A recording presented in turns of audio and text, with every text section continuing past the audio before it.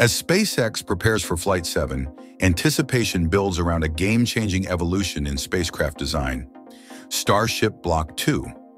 While Block 1 proved that landing these massive rockets is possible, Block 2 represents SpaceX's bold leap toward their holy grail: full reusability of both stages. At the heart of this transformation stands Ship 33, featuring a complete redesign of its most crucial component: the flaps. These aren't just any flaps. They're the spacecraft's lifeline during the most punishing moments of re-entry, where temperatures soar to 1,500 degrees Celsius. The previous design showed concerning weaknesses during Flights 4, 5, and 6, but SpaceX's engineers have gone back to the drawing board, completely reimagining how these critical control surfaces work. Today, we're breaking down the revolutionary changes SpaceX has implemented in Block 2's flap design, modifications that could redefine our approach to spacecraft re-entry. From the specialized heat shields to the radical new positioning, every detail has been meticulously engineered to push the boundaries of what's possible. Welcome to Elon Musk 24 Hours, where we bring you the latest developments in SpaceX's journey to make humanity multiplanetary. Let's dive right in. To understand the significance of Starship's new flap design, we need to step into the shoes of SpaceX's engineers facing an extraordinary challenge. How do you guide a 50-meter spacecraft safely back to Earth when it's traveling at 25 times the speed of sound? The answer lies in one of Starship's most distinctive features: its flaps. These aren't just ordinary control surfaces. They're the spacecraft's lifeline during the most punishing moments of re-entry. On each Starship, 4 flaps work in concert: 2 forward flaps near the payload bay, and 2 aft flaps positioned strategically around the engine section in LOX tank. But here's where the story gets interesting. During Flight 4, SpaceX witnessed something that sent shockwaves through the engineering team. As Ship 29 plunged through Earth's atmosphere, superheated plasma found its way into the portside forward flap hinge. The temperature was so extreme that it nearly melted the entire assembly off the spacecraft. This wasn't just a minor setback. It was a clear message that the Block 1 design had reached its limits. Flight 5 brought its own revelations. While Ship 30's heat shield performed notably better than its predecessor, the forward flaps still bore the telltale burn marks of their brutal journey through the atmosphere. The engineering team knew they were pushing the boundaries of what their current design could handle. Then came Flight 6, where SpaceX decided to push Ship 31 to its absolute limits. In a bold move, they deliberately flew at higher angles of attack, testing the outer edges of their control envelope. Despite adding new ablative layers and gap filler materials to the flaps, history repeated itself. At least one forward flap suffered a burn-through. This pattern of escalating challenges led to a watershed moment in Starship's development. The Block 2 redesign represents more than just an upgrade. It's a complete rethinking of how these crucial control surfaces should work. The most dramatic change comes in the forward flaps, and it's here where Elon Musk's engineering instincts played a crucial role. "I'm so glad we finally fixed the forward flap design," Musk revealed. "The old one was killing me." The problem? The original flaps were simply too large and heavy, positioned at 180 degrees from each other. A configuration that created serious issues during the hypersonic phase of flight, where temperatures can exceed 1,500 degrees Celsius. The new design is a masterclass in engineering elegance. Gone are the bulky parallel ground edges of Block 1. In their place, SpaceX has introduced swept-back flaps with a dramatically reduced profile. This isn't just about aesthetics. Every curve, every angle has been calculated to minimize aerodynamic stress while maximizing control authority. Perhaps the most ingenious change is in the flaps' positioning. Instead of being placed 180 degrees apart, the new forward flaps are now situated roughly 120 to 140 degrees from each other, shifted higher and closer to the leeward side. This seemingly small change has massive implications for protecting the flaps during re-entry. The internal structure has been completely reimagined as well. The new flaps feature parallel faces, a significant departure from the old tapered design. This might sound like a minor detail, but it simplifies the heat shield design dramatically, reducing manufacturing complexity and increasing reliability. But what makes these changes truly revolutionary is how they work together during Starship's unique descent profile. Unlike any spacecraft before it, Starship doesn't glide down nose first like the space shuttle. Instead, it performs what can only be described as a controlled freefall, plunging through the atmosphere broadside before executing a last-minute flip maneuver to land on its tail. This belly flop maneuver is where the new flap design truly shines. The smaller, more aerodynamic profile reduces the static forces that previously complicated navigation. When the flaps are retracted, they now tuck almost completely behind the nose tip, minimizing drag when not needed. Interestingly, while the forward flaps underwent this dramatic transformation, the aft flaps remain largely unchanged. They maintain their 180-degree spacing in traditional design, suggesting that SpaceX found their performance satisfactory even under extreme conditions. This asymmetric evolution hints at a deeper understanding of Starship's aerodynamics. The forward flaps, being more exposed during re-entry, needed the radical redesign. The aft flaps, partially shielded by the vehicle's body, could maintain their original configuration while still performing their crucial role in controlling Starship's descent. Looking back at Starship's development history, we can see how this latest iteration builds on years of learning and refinement.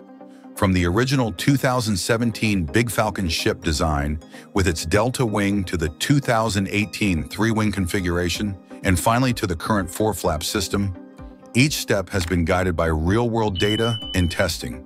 This iterative approach sets SpaceX apart from traditional aerospace development.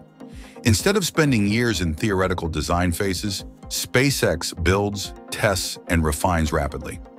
Each flight provides valuable data that feeds directly into the next iteration.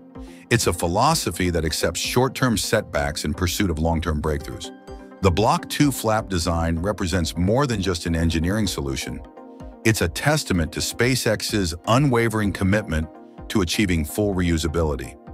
Every modification, every improvement brings us one step closer to Musk's ultimate vision, making humanity a multiplanetary species.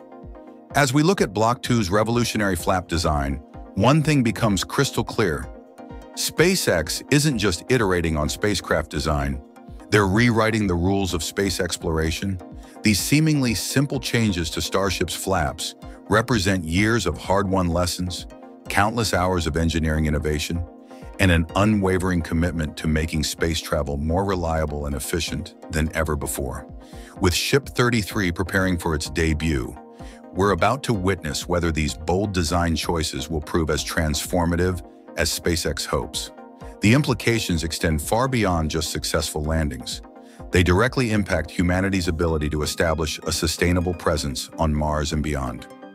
We'll be closely monitoring Ship 33's performance in the coming weeks, particularly how the new flap design handles the extreme conditions of re-entry. Make sure you don't miss any updates by subscribing to Elon Musk 24 Hours and hitting that notification bell. If you found this deep dive into Starship's engineering fascinating, give this video a thumbs up and share your thoughts in the comments below. What aspect of Block 2's design are you most excited about? As always, we're grateful for our incredible community of space enthusiasts who make these detailed technical breakdowns possible. Until next time, keep looking up. The future of space travel is being written right before our eyes.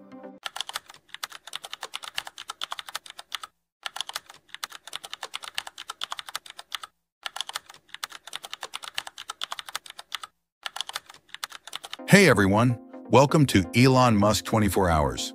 Today we're standing at SpaceX's Starbase facility in Texas, looking at what might be Elon Musk's most ambitious engineering achievement yet, the Raptor engine. This isn't just another rocket engine. It's the culmination of years of SpaceX innovation, pushing the boundaries of what we thought possible in rocket science. What we're looking at is only the third attempt in history to create an engine of this type, and it's the first that will actually fly. The Raptor represents everything Elon and SpaceX are working toward, making life multiplanetary. While it's not the most powerful engine ever built or the most efficient, it brings together a unique combination of features that could make regular trips to Mars possible. In today's video, we're taking you inside the technology that powers SpaceX's future. We'll compare the Raptor to legendary engines like the Space Shuttle's RS-25, the Saturn V's F-1, and SpaceX's own Merlin. We'll explore why Elon chose methane as fuel when no methane-powered engine has ever reached orbit. Most importantly, we'll show you why this engine could be the key to humans becoming a multiplanetary species. I've created simple animations to help explain these complex systems, whether you're a rocket enthusiast or just curious about SpaceX's latest innovations. This is Elon Musk 24 Hours, bringing you the latest in SpaceX technology. Let's dive right in. The story of the Raptor engine begins with a challenge that seemed impossible. Back in 2012, when Elon Musk first mentioned SpaceX was developing a new engine, many aerospace experts said it couldn't be done. Building a full-flow stage combustion engine? Only 2 teams had ever attempted it, and both failed to create anything beyond test stand prototypes. The Soviets tried with their RD-270 in the 1960s. The Americans tried with their integrated powerhead demonstrator in the early 2000s. Both hit technical walls they couldn't overcome. But to understand why the Raptor is such a breakthrough, we need to start with the basics of how rocket engines work. Think of a rocket engine like a controlled explosion in a tube. The challenge isn't just making things go boom, it's about controlling that explosion with ultimate precision, thousands of times more powerful than a car engine, running at temperatures that could melt most metals. The heart of any rocket engine is its combustion chamber. This is where fuel and oxidizer meet, creating an inferno hot enough to melt through almost anything. But getting those propellants into the combustion chamber? That's where things get interesting. And that's where the Raptor shows its true innovation. Most rocket engines use what we call a gas generator cycle. SpaceX's Merlin engine, which powers the Falcon 9, uses this approach. It's like having a mini rocket engine that powers the pumps that feed the main engine. Simple, reliable, but not the most efficient. Some of your precious fuel gets wasted, burned just to run the pumps. The Russians took a different approach with their RD-180 engine. They went for what's called an oxygen-rich stage combustion cycle. They essentially created materials that could withstand hot, high-pressure oxygen, something American engineers long thought impossible. When they first saw these engines after the Cold War, they couldn't believe what they were looking at. But the Raptor? The Raptor takes both approaches and combines them in a way that's never been successfully done before. It's what we call a full-flow stage combustion engine. Both the fuel and oxidizer get pre-burned before entering the main combustion chamber. It's like having 2 engines powering one main engine, but using every last drop of propellant for thrust. The real genius comes in how SpaceX solved the materials problem. They developed their own alloy called SX500. According to Elon, it can withstand over 800 bar of hot oxygen-rich gas. That's like being 8 kilometers deep in the ocean. But instead of water, it's superheated, highly corrosive oxygen. But here's where the story takes another turn. SpaceX didn't just choose this complex engine design for better efficiency. They chose it because of Mars. You see, the Raptor runs on methane, not the kerosene that powers the Falcon 9. This choice wasn't just about performance. It was about the future of human space exploration. Methane can be manufactured on Mars using the carbon dioxide in its atmosphere and water ice from its surface. It's a process called the Sabatier reaction, and it's key to SpaceX's plans for making humanity multiplanetary. When you're planning trips to Mars, being able to make your return fuel on another planet isn't just convenient, it's essential. Looking at the numbers reveals just how remarkable the Raptor is. Its chamber pressure, the intensity of that controlled explosion, has reached 270 bar, breaking records previously held by the RD-180. That's like having the weight of 3 kilometers of ocean bearing down on every square inch. SpaceX aims to push this even higher to 300 bar. The engineering challenges they've overcome are staggering. Every increase in chamber pressure means better performance, but it also means every component needs to be stronger, more precise, more resilient. The tolerances are measured in microns. A human hair is about 70 microns thick, but these components need to be accurate to within a few microns while handling temperatures that could melt steel. The Raptor isn't just about raw power, though. It's about reusability. SpaceX designed this engine to fly up to 50 times with minimal refurbishment. That's unheard of in the rocket industry. The Space Shuttle main engines, legendary for their reusability, needed extensive overhaul after each flight. The Raptor is designed to land, refuel, and fly again. What makes this even more remarkable is the cost.